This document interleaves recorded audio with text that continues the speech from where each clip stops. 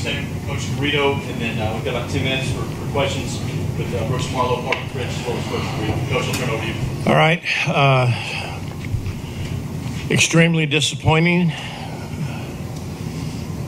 but that's been our Friday several times this year.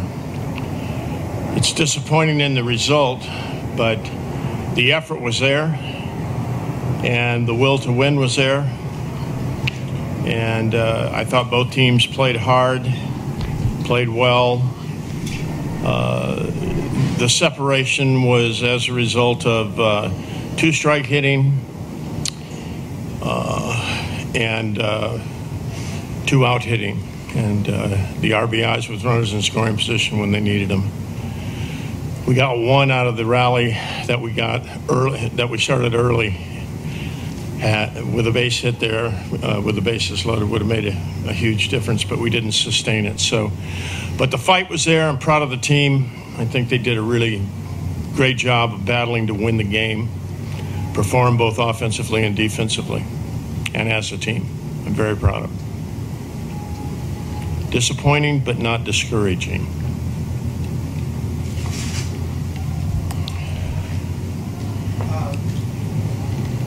Why not bring Mays back out for the 8th? Is it to preserve him? The left-handed hitters, and we felt Duke would be a good choice there.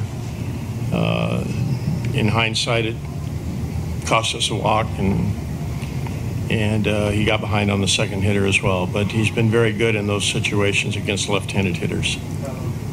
Bellows, excuse me, yes. Parker, was this just one of those outings where some grounders found some holes and just missed a couple gloves, and generally you felt well? Yeah, I felt like my stuff was really good today. Best it's felt in a while. If you would have told me that they, I think, had made one out in the air and the rest were on the ground or strikeouts, I would have told you that would have been pretty successful today. That's just baseball. We didn't make any errors behind me. We played solid defense, just they had more balls find holes than we did.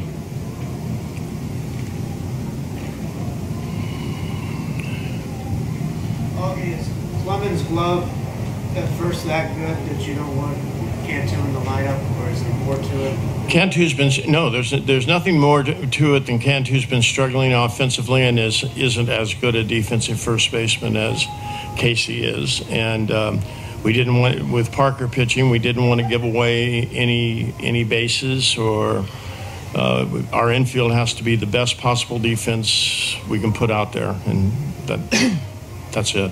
Brooks, when you hit that ball, nothing more to it, really. When you hit that ball out, did it feel almost reminiscent to y'all's run last year, and then things are coming together again, and y'all were going to find a way to win? Yeah, just trying to get things started for this team. We've been through a lot all year long, and we've been be able to bounce back, and after hitting the home run, we kind of got the mow back a little bit, and then they found some holes in the 8th inning, and that's baseball. That's the way it's going to go.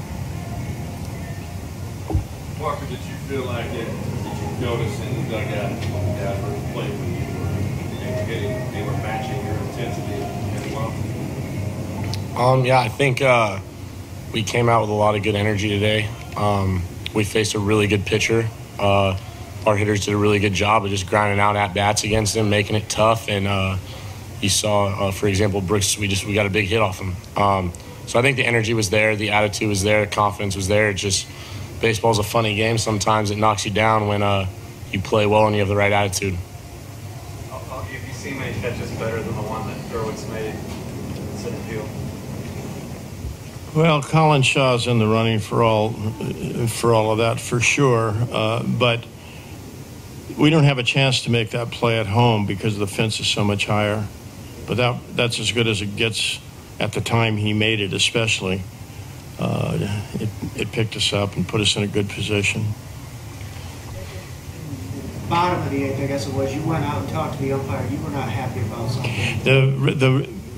I couldn't figure out, the guy that they substituted went to first base. And then he came back, and I don't know what happened to him. Did he bat? He decided to hit. Yeah, I decided to hit. So is he reporting into first base, or is he hitting, or what's he doing here? And how can he do both? He said, well, I don't know. I said, well, somebody's got to know. I'll get you decide who's going to start tomorrow on the mound. No, I'll have to talk it over with Skip. We had a lot of people in the bullpen, and now you're going to be in a situation where you've got a 5-game journey ahead, 4 more games ahead of you. This game is huge in this tournament, but there's 16 of these tournaments going on. You'll see 2 or 3 teams that lose on the first day win before it's over. It'll get done throughout the country. This might as well be one of them. Okay, how does Oregon State strike you towards club? I think that they're very well coached. I say that because of the 2-strike adjustments they made, and the 2-strike, they hit with confidence with 2 strikes. They hit with confidence with runners in scoring position, and they were satisfied to be themselves. They're not a power baseball team. They're an efficient baseball team based on quality at bats and just pecking away at you until they score runs. And that's their game. But they play it well. They play it very well. And the play their first baseman made on CJ, the defensive play was outstanding. The play in center field on Ben's ball was outstanding.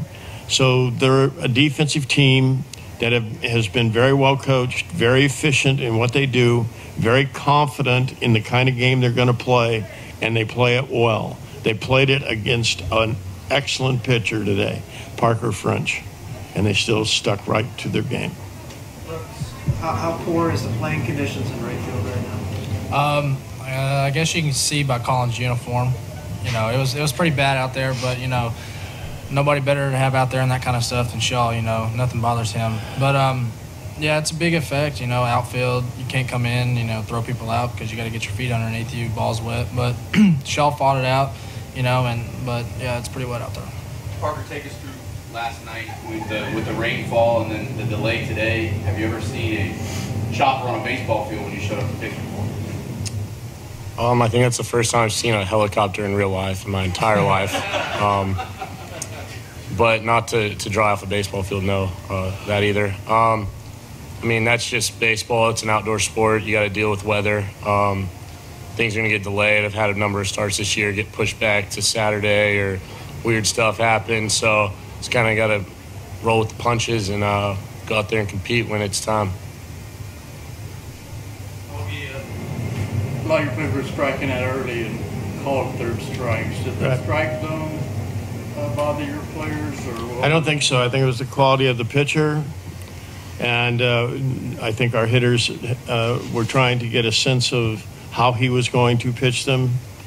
And from the second time around, I think all of the hitters made good adjustments and took quality at bats. But I think they just wanted to see what he was all about, and what he's all about is very good. Brooks, what's your opinion of Zane's catch? Is that as good as you've ever seen it? And what did that do for the momentum coming back off the field and into the dugout for the next inning? It was big for you guys. Definitely turned it around a little bit for us. You know, saved a run, you know. And, yeah, to answer it, yeah, it's probably one of the best I've seen. And just the momentum change towards us in the dugout, you know, kind of got hyped up a little bit. And then, you know, hit the home run the next inning. We just felt like everything's going our way, you know. And then the game of baseball, you know, can turn around and just punch you right in the face, but it's how you react to it. But I felt like we played well enough to win today. How would you assess his throw after making that catch? Didn't he get to the infield? He was so fired up. Yeah, he was so fired up, and you know, he just tried to throw that ball as hard as he can because he was so excited. I really thought he got scoring the touchdown and making a catch kind of mixed in there. He spiked the ball, you know. And he skipped off the mud, too. Cross-referencing sports. He's a very intelligent guy and can do. Brooks, how important is this next game? One last shot at Omaha, one last game potentially for this group? I'd say they're kind of all important, you know. Definitely, you know, for us, it's either win or go home. But you know, we're not thinking about going home in our mind.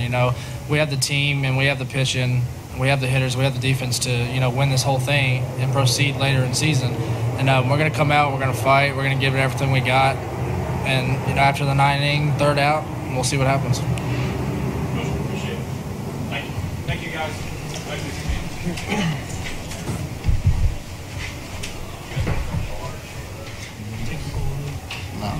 Okay, we're going to open with Coach Stacy.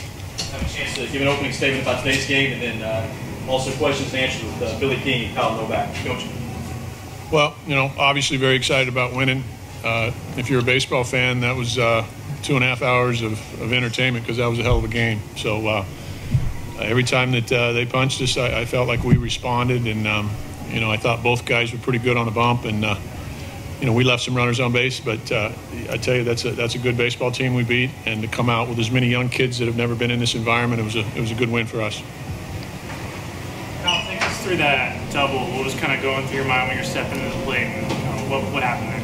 Yeah, Bales, before he's got the scouting reports, and he just told me, this guy throws a lot of sliders. He threw me a first pitch slider. It was a pretty good pitch, so I figured he was coming with it again, and he just left a little bit over the plate, and I just got barrel on it. And given your story out of JUCO last year, working your way into the rotation, starting rotation this year, what does this moment mean for you to do this on the stage?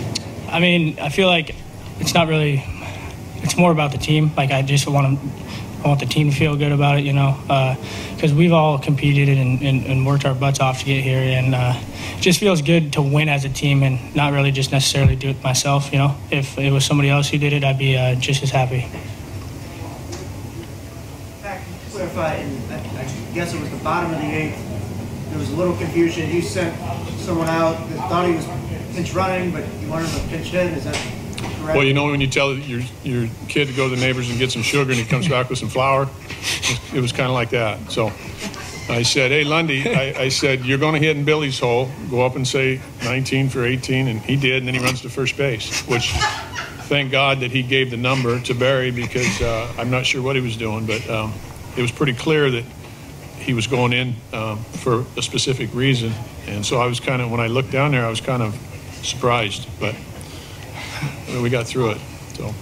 Kyle, thanks, Coach. I think Coach touched on it just a moment ago, but just the mood of the team and in the dugout after you guys get delivered a couple of good gut punches with catch by Gerwitz in center field, followed by the 2-run home run. What was the mood like, heading into the bottom of the 8th after you got the run? Yeah, we all came running in, fired up. I mean, we were competing all game, and we were having good at bats, putting runs on the board, and Andrew competed for us. And when he's on the mound, it's definitely a different mood around on the team because he's just out there battling, and it rubs off on him, on the other guys on the team. So we were definitely fired up. I mean, we still believe. I mean, there was just no doubt that we were going to win that game. For both of you guys, Kyle and Billy, their pitcher Parker French came out very strong first couple innings. I didn't see you guys were able to adjust. You had a bunch of hits kind of scattered in the whole game. What was the difference? What kind of approach did you guys take this? You can go first. We came out, had some pretty bad at bats throughout the lineup. There's a couple guys that battled. Kyle had a good at bat, but we just came out. Next couple innings, just realized we can hit this guy. We knew he was a sinker ball pitcher. We just came ready to go, made an adjustment, and we responded pretty well. Yeah, and for me, I think that we started to be a little more aggressive, and kind of when somebody got a hit, somebody else got a hit, somebody else got a hit. So it started just piling up when we were more aggressive, and yeah, I think that's more the adjustment. We were just looking over the plate and swinging at better pitches, I guess. How big is winning this first game in this kind of tournament format? How much of a difference does it make, do you think, just heading into the rest of the tournament? Well, I mean, obviously, it puts you in a better position as far as how your pitching lines up. We've been in both ends of that thing, so I'm well aware of what it's like to come through the loser's bracket. But obviously, I think it gives you a little momentum, and you're going to play a winner tomorrow. So, you're going to be playing a club that's in the same situation. Obviously, like I said, coming through the loser's bracket is much more difficult. Did you think about playing Trevor at all today? Yeah, I did. I thought about it right there when Michael walked, and You know, the guy hasn't played in 5.5 weeks, put him in a situation with a one-run game, and you know, there's a couple of things I thought about. One was getting Mo out of the game when he gave up the home run, and I didn't do that right either. So I did think about it, and he's ready to go, and I just want to make sure it's the right situation. You talked about your players being in this, some of your young players being in this situation for the first time. I mean, how different is it to take a young team like this versus the experience you've had the last couple of years? And how did they respond? Oh, they responded well, but you know, we have to be better leaders as coaches, and then the older guys have to be better leaders. And so I think we have a, you know, when you're running some people out there that maybe it's their third trip to a regional or won a World Series, obviously you got leadership that's been in that situation. But very few of these guys have ever played in this. So, you know, we just these guys probably don't know what to think of me because I've been as loose as you could be over the last 3 days. So they think I've lost my mind. But you know, really, it's their time of the year. We're not going to get any better as a team. We're not going to do anything, you know, other than just play the game, and it's their opportunity. They put in the work. It's about them. They get to showcase what they've done, and, you know, we ask them to hit and run or bond or do some things like that, but ultimately it comes down to the players playing the game, and that part's fun for me because I get to sit back and watch it a little bit and watch some energy and watch guys grow. You know, I've seen these kids grow up and right before my eyes, and, you know, sometimes you got to pat them on the tail, sometimes you got to kick them in the tail. Right now, they got to go get it, man. Kyle, did you think Hamilton's shot out to center was gone? Yeah, that was an unbelievable catch. I thought it was gone. Yeah. That was a great catch. That was a great catch. What did you think of the defensive performance today? Ours? I thought we defended well. You know, I thought there was an execution thing in the first inning. I wish we would have, you know, we had the whole side of the left side of the infield was wide open for pull the ball in the sixth hole, and they got a ground ball and they got a little bit of momentum. They played well. I thought the catch by Hendricks was fantastic. Yeah. You know, in those conditions, it's unbelievable how much water's on that field. So, you know, just a heck of a ball game. I mean, it just was a terrific ball game. Excuse my ignorance, but is Harrison normally a pretty good defensive first baseman? He made a nice stop there. He's a really good first baseman. He's never played there. I just got to put a piece of tape out there so you don't go any further than this line towards the second. He wants to field everything, you know, so he gets himself out of position a little bit. But he's done a heck of a job. He never played first base. He was a catcher in high school. And, you know, Logan Ice is a very good defender, and it made us a better club for him to have that versatility to play there. How would you think of conditions in the outfield today? Yeah, I mean, it was really wet, like Coach said. But, you know, just they were talking before the game, you know, it's going to be wet, it's going to be slippery, and you just got to have a better attitude about it. So I feel like we had a great attitude about it, and, I mean, it didn't really hurt us or it didn't really help us either. You know, the ball was dying completely, so I guess it kind of did help us. You know, maybe a ball in the gap would have rolled for a double. It just died. But it wasn't too bad. I didn't mind it. Thank you, guys. Thanks. Too short, man. I can't even. What did you make of Harrison?